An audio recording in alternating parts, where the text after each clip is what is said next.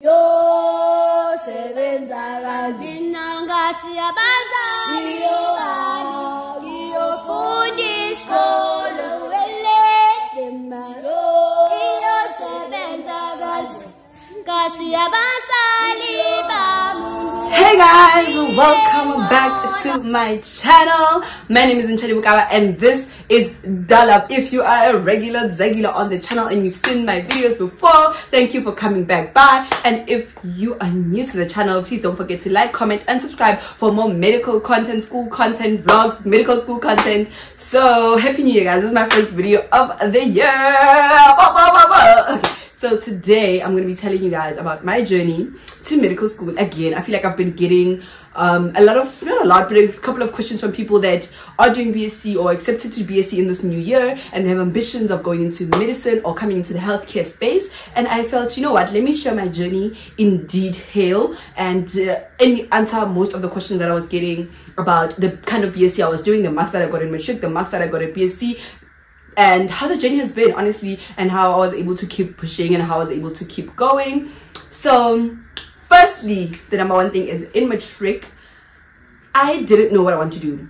I honestly didn't know what I want to do, but I knew that I'm smart a bit. I knew that I was going to get a bachelor and I thought I was going to get a distinction because, I mean, I'm the smartest girl in my school, but unfortunately it's a government school. So being the smartest girl in your school, getting 70s is like a big deal. Unlike being the smartest girl in like maybe a private school in an IB getting all these distinctions with 90%. You understand what I mean? So I'm part of the top 10 in my school, but it's not necessarily the best school ever. It's a government school. So at this particular time I'm like, okay, so what's the plan? You're 17 years old, 16 at the time, and you're like, people are asking you what you want to do for the rest of your life. And I was like, I want to be in the healthcare space. I want to be a doctor.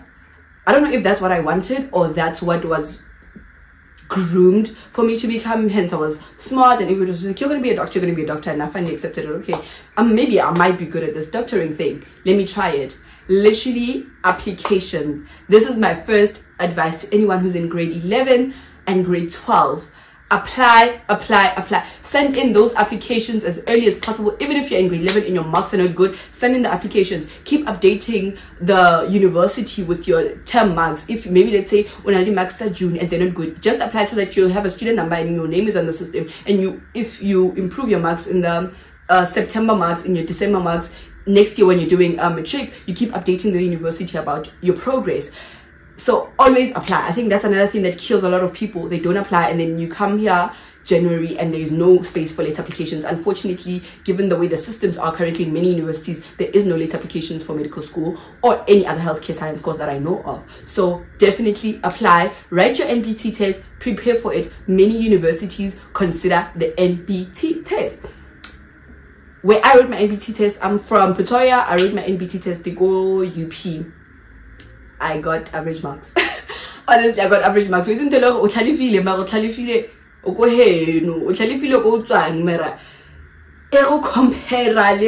South Africa. Are you really feeling? Are you real colorful? Not really. Okay. So it was that. And then the third thing, I feel like in matric there should be a lot of career guidance. Expose yourself, shadow someone, maybe is a doctor, is in the medical field. They do this a lot of private hospitals. You can literally go there and ask at private hospitals. I don't know about government hospitals because it's overcrowded and all of those things, but definitely do so to a private hospital. I know Akashia, the one more on the Pagi, does it. So you just go to the reception and you tell them, these are my matric results, I've applied to this university for medical school and I'd like to shadow a doctor. You're just going to be walking around with them, no commenting, no opinions on that. You're just going to be walking around with them as they do their consultations or what rounds or whatever they're going to be doing, and you expose yourself to that particular environment and make sure you love it, because medical school is emotionally draining, physically draining, mentally, spiritually draining. So if you're gonna do something that you don't love and you think you're gonna stick around for a really long time, that's why a lot of people in medical school, there's a high suicide rate, alcoholism, so many toxic things that are taking place for people to cope in this environment. Not because people don't love it, but because it's a very challenging environment. So if you know deep in your heart that's something you want to do, then you will be able to push through all of these things and conquer. But if you can't, a lot of people are not coping, a lot of people are quitting, a lot of people are committing suicide. And I don't want any of my subscribers to be one of those people. So definitely make sure deep in your heart it's something that you want to do. So that was my matric journey. I didn't know what I wanted to do, but I knew I wanted to be in the healthcare space. No problem. Application time.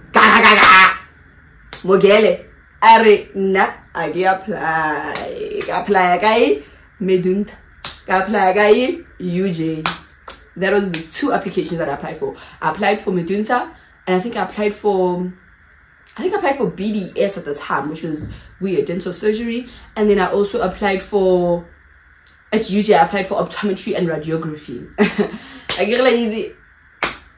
5 January 2018, results come out. UJ is the first one to be like, we reject you, there's no space. My heart, I'm like, I'm not going to Joburg. I wanted to be a city girl. I wanted to be the girl. No problem. My dad is like, when are you going to UNISA? Because this thing of you sitting around and not doing anything is not going to work for us. No problem. And I want to elaborate on my results for matric again. I did not get any distinctions in matric. So for me to be where I am today and living in my blessing, it's really nothing but a blessing. And I hope it motivates someone to say that if you really want to do something, you can push through anything and achieve it.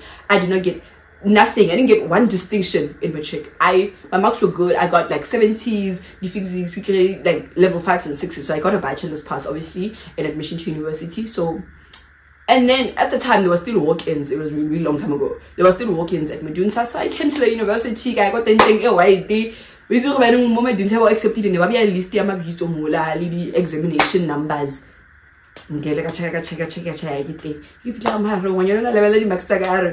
Africans level 3 Africans. Honestly, that's a discussion for another day. I don't understand why we still do Africans in black school, but Africans told me a grade 4 until matric. But all I managed to get was a 48%. I got a level 3 in Africans. No problem. This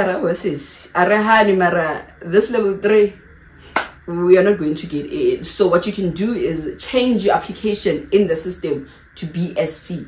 And then if you get accepted to BSC, then you do it for a year and you're going to be accepted to medicine. And that is a lie. Don't believe it. So no problem. Changed my application to BSC and then went back home. Stayed home for I think a few days. SMS yet, you've been accepted to BSC. Yes, again.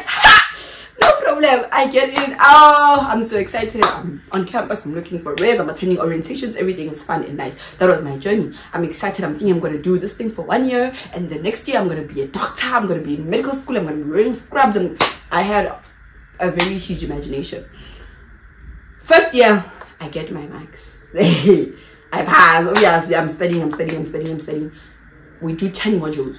So in order to get into BSC, they say you have to have a minimum of at least 6 distinctions in first year for you to switch modules. First year, I'm cross-nighting, I'm sleeping at that time, I'm doing all of these things, I'm making all of these sacrifices to make sure that I get into medical school.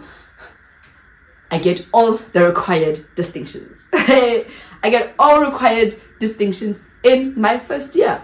And I still didn't get in. Oh my God, my spirit was so low. I didn't understand why I didn't get in. Why didn't I make it? What is happening? What's wrong with me? Why can't I just get into this medical school thing? I got all the distinctions that they said I must get. Why are they not taking me? And they're like, oh, we only take, I think it was 5 people in the class or something like that. And once you get into second year, you know what? Once you do second year, you have to finish the degree. You can't leave it in the middle. I accepted. I cried, but I came back, I registered, and I finished my BSc. And I graduated with cum laude, and that's on her.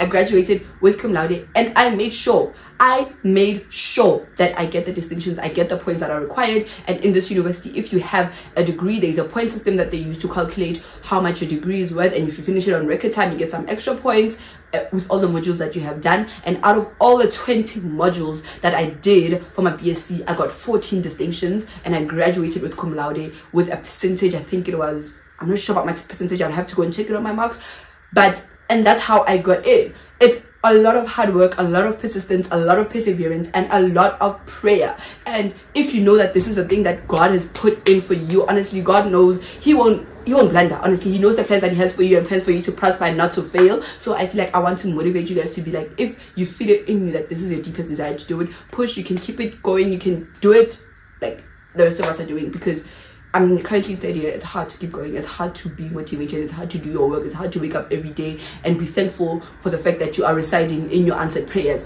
the fact that you are living in your answered prayers. It's really hard to keep going. So it's really something you have to make sure that you want to do and keep pushing. And I hope that this is enough information for everyone. I'm currently a MEDUNSA student doing M3, and so far so good. We are doing well. We got in, we're here, and the journey keeps going. It's not like hotel medicine, the journey is over and now you're a doctor. No, you still have to study, still have to push.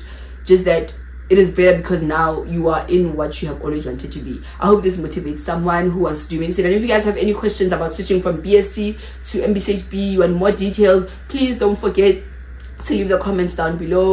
About the university that I've applied to. Oh, I should actually do a story time. I applied to VERT. I wrote the GEM test in my final year of BSc. I applied to UP. I applied to UCT. So I applied to SMU and I got accepted when they started their program. I think it was 2021 or 2022. I'm not sure. I applied, I got accepted. And if you guys want to know about my application journeys with those other universities, even though I didn't attend there, but just my application journey with those other universities, please let me know. Don't forget to like, comment, and subscribe.